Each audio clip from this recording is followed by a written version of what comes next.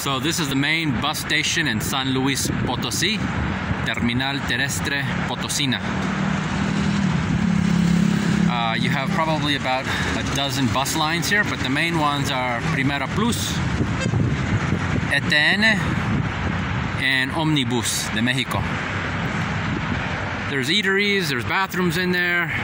There is a restaurant on the left-hand side that has Wi-Fi also. They'll give you the code when you sit down and order something. There's also some businesses all the way on the left. I haven't been down there, or at least I haven't been down there recently, so I'm gonna go take a look to see what's in there. But it's probably just, you know, some grocery snacks and maybe some souvenirs and stuff like that. A few hotels here on the left-hand side. Real de Minas is probably one of the more popular hotels. I've stayed at that one across the street over there, one hotel.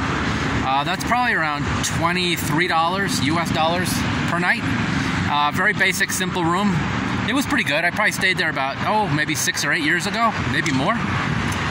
And you just get over there by crossing this bridge right here, and then you can just walk over. You can get a cab too.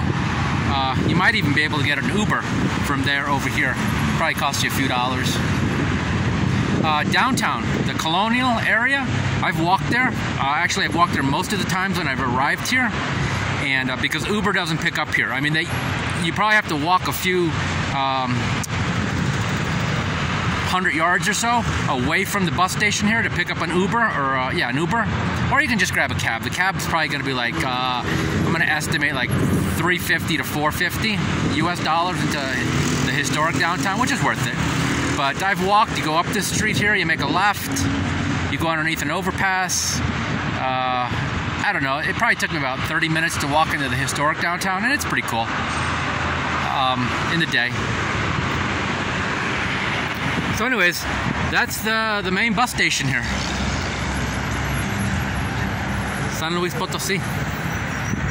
Been here maybe 15 times or so. So, it's a new experience every single time.